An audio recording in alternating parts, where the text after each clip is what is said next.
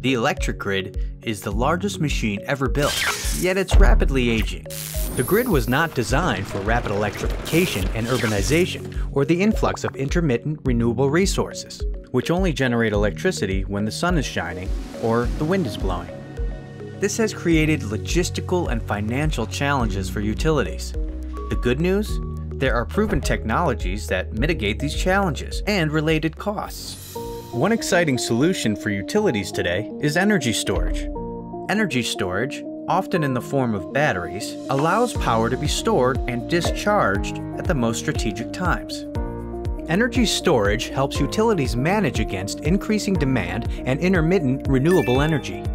Convergent Energy and Power's Solar Plus storage system for Utility National Grid pairs battery storage with solar energy to deliver more sustainable, cost-effective, and reliable electricity to National Grid and its customers.